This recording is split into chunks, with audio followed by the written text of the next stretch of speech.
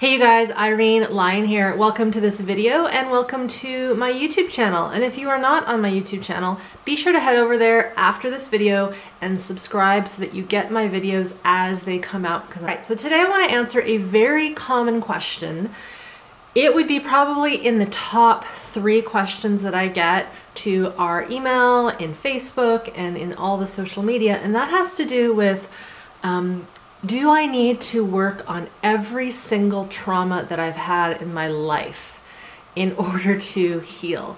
And the answer to that is no.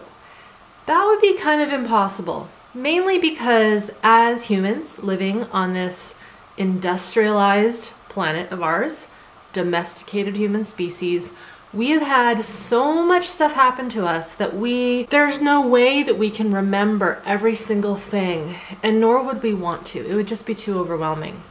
So in order for me to answer this question, I need to do a very quick overview of what the main types of traumas are. Little side note, and I will suggest that you check out another video on what trauma actually is afterwards, because that'll dive into this deeper. But essentially, trauma is not in the event. Okay, I'll say that again. Trauma is not in the event. It is in the nervous system, in our body somatic memory, stored in our muscles, in how our body posture is, and in how we really process throughout our entire nervous system. So not just the autonomic nervous system, which is our fight, flight, and freeze shutdown, but also our central nervous system, which is our brain and our spinal cord. So this stuff is not linear, which is why it's hard for me to make, a 3-minute video to explain everything. Just not possible. But if we think about trauma, it isn't necessarily in the event, because somebody can have an accident, say, a car accident, and they walk away, and other than maybe a little bit of stiffness, they don't end up with, say, PTSD or fear of driving again. And this has to do with what happened to that person early in their life. So how their nervous system was set up foundationally. Was it healthy, their upbringing? Was it not? Were they kind of bred into this fear response from the get-go?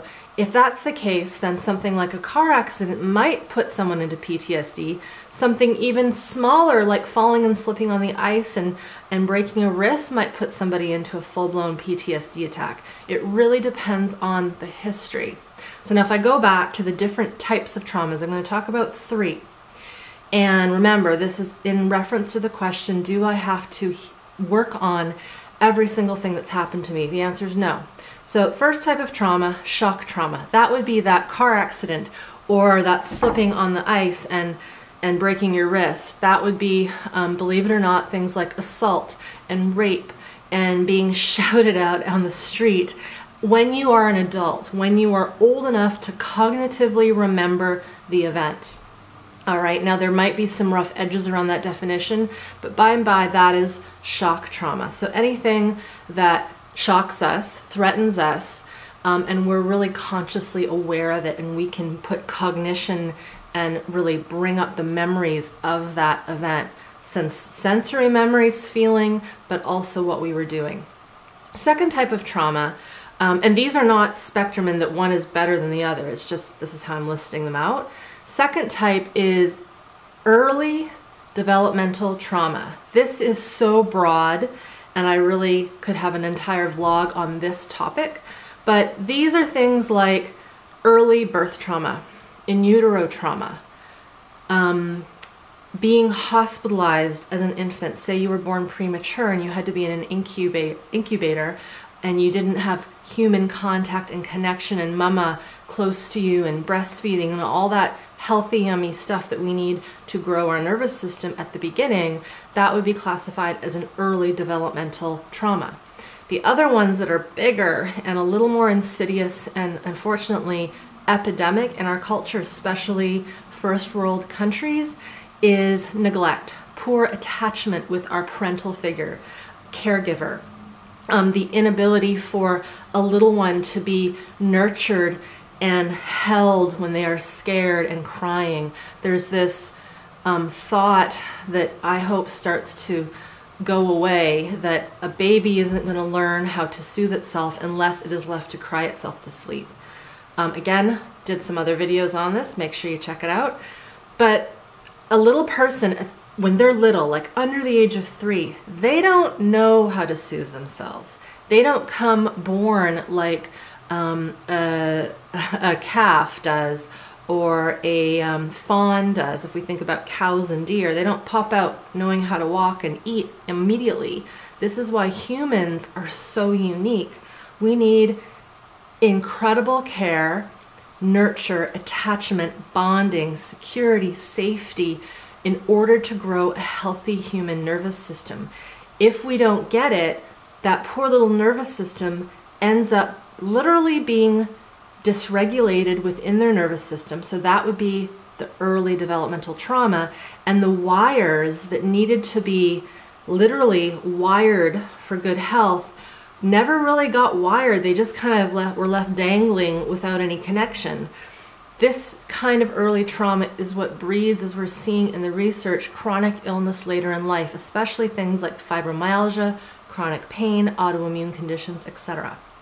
The third type, so I've got the first type was shock trauma, second type, early developmental trauma, which isn't just due to neglect. It can be surgical procedures and a little one just having a bad infection or fever where their system goes into like near death state. Okay, so that's early developmental trauma. Third is what I call chronic stress of just living in this world, which if you're watching this, you probably have had some form of that. You might even be experiencing some of this dysregulation in your nervous system because of lack of sleep, having to go too much, not being able to follow your impulses during the day when you're tired or when you're hungry or when you need to even go to the bathroom, right?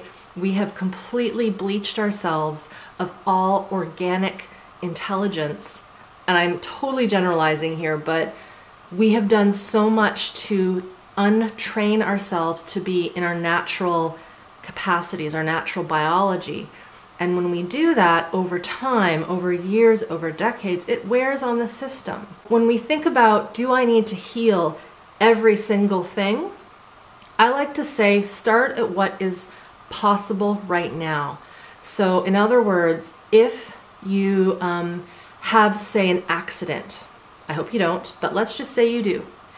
Take the necessary steps from this point forward, from watching this video forward, to not rush out of that accident, to wait and pause and feel the intensity and the emotions, to cry, to scream, to ask for help, even though it's something you've been taught not to do. I've made other videos on how to deal with shock trauma. I'll post that again in the show notes of this video, show more section.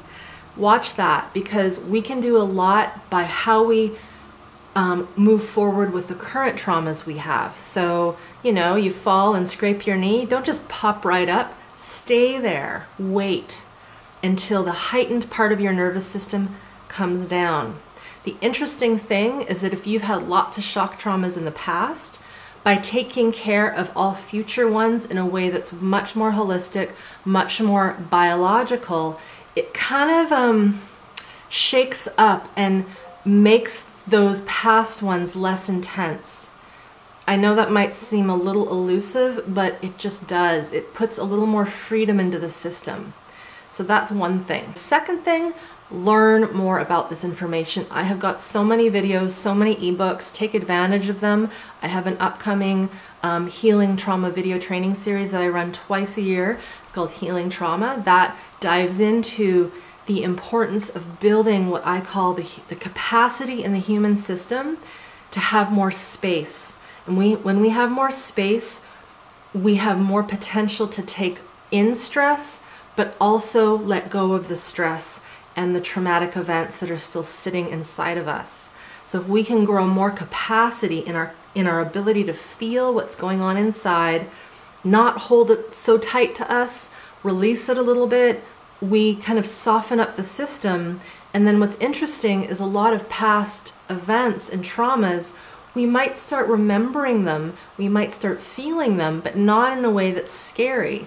in a way that we actually can contain the intensity of the emotion, the feeling, the sensation, and then release it.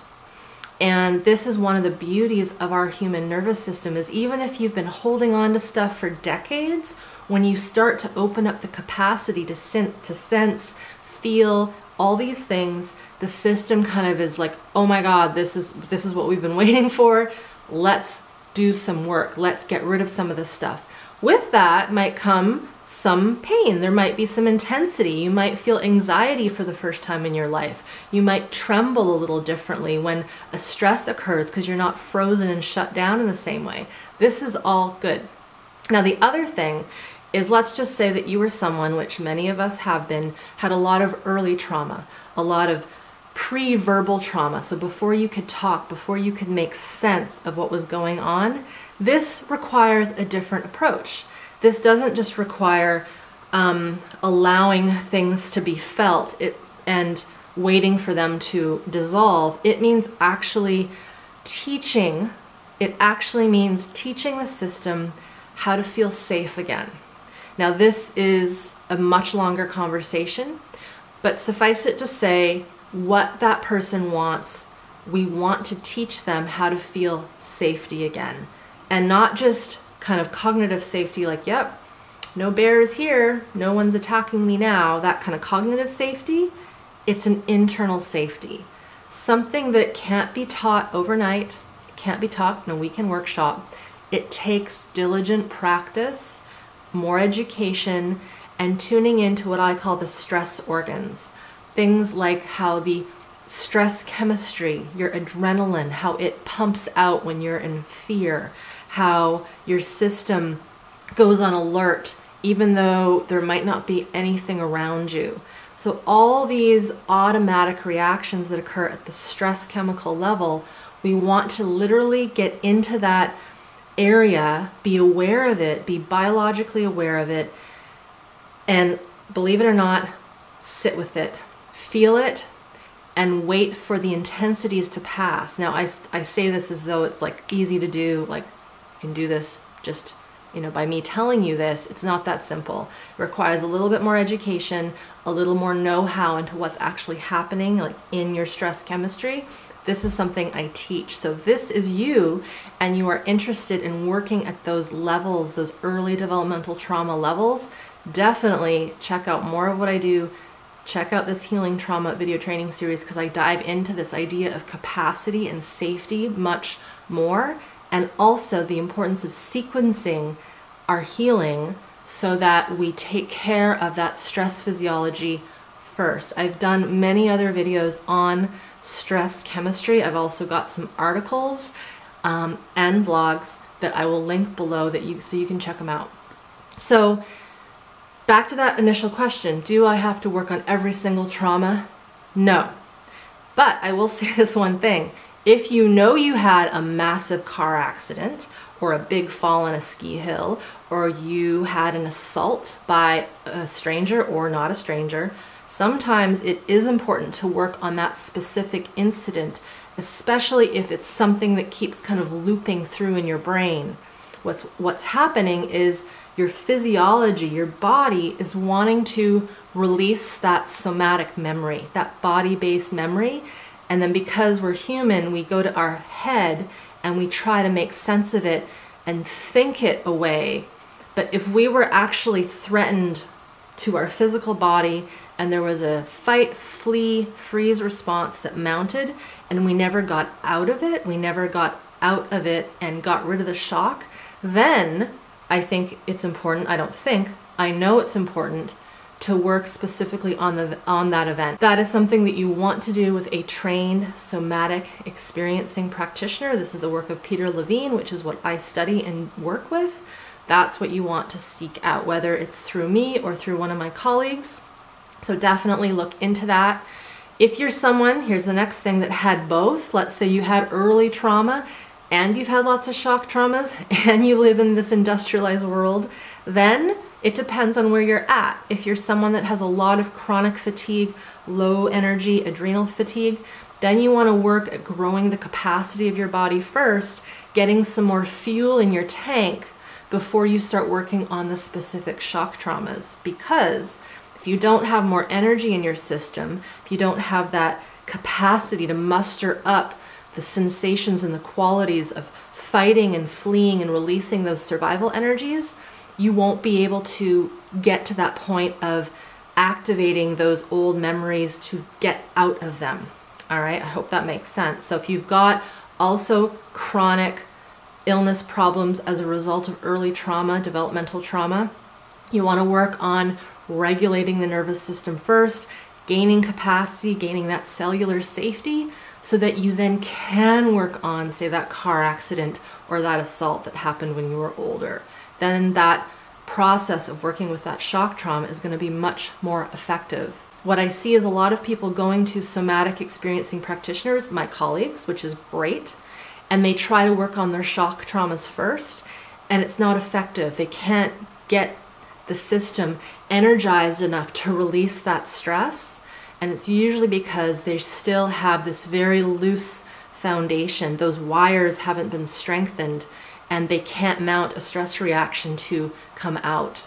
So that would be my answer to that question. Of course, the third thing was, industrialized trauma, and that we have this chronic stress all around us all the time. That really comes down to making better choices, making sure you have good boundaries around yourself, not taking on too much, knowing when to say no, knowing when to say yes, feeding yourself well, resting, all those things that we've known for a long, long time and we just tend to not practice. All right, so that's it for today. I'm gonna leave it at that. Thank you so much for being here and watching. If this was useful and you think it might help someone you know, please share this video. I would appreciate it very, very much. Take very good care.